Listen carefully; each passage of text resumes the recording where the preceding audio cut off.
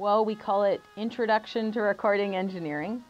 In the class, we teach students everything, as the basics, from basics of audio physics, basics of cables, how they work, what different connectors there are, microphones, working with stands and other partitions and studio equipment. And the students need to turn in a song in the end, especially as a certification course, as we call it.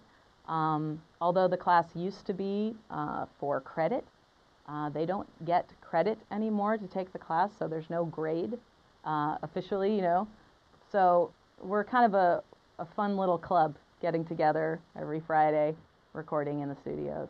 Our goal is to teach them to work with the equipment responsibly, and then after they've passed, then they can work on their own stuff. I really challenge them and expect them to learn a lot from it. Sometimes we refer to things as being Roadie 101, just the really simple stuff that can help you get a job and keep a job. After students did this, then they wanted to do more, so we started doing an advanced one too. Beth's class is, as she said, it is Roadie 101 of how do you make sure that you can get through a session and not blow stuff up. And my class that, again, we co-teach, but there really is Beth's class and then there's Dave's class. My class is more Studio Engineer 101. And whereas her philosophy is, how to not blow stuff up, my philosophy is how to not get fired. What these students are finding is, this is what I'm going to be doing for the rest of my life, or, wow, that was exceptionally useful for me, maybe this is something that I don't really want to do because, wow, this is hard. Because being a studio engineer is not an easy job. I am exceptionally proud of the students that we've churned out. Christina Tan, she's now working front of house at the Key Club. Colin Gordon, he is producing for an independent record label. Kevin Nash and Ahmad Borjian from two separate classes are both now working for Hans Zimmer at his studio. Joseph Lorge, who works with the producer for Weezer.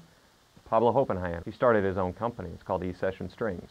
He is paying for his current existence purely using the lessons that were taught by Beth and I. Some of them, they start getting that bug and they're like, wow, this is the best thing ever. And we've had a lot of successes as a result. It's super cool to be able to, be part of that process where they knew nothing before meeting Beth and me, and then, or very little, relatively speaking, and then by the time they're done, they're going out starting careers doing this. It's a secret kind of art, and some people think it's something that you're born with or not, and I don't teach that. I say, of course you can learn this, you just gotta put in the effort. So yeah, like I said, we get a lot of thank you cards at the end of the year. They all sign it and they always say it's the best class they took, so they like it.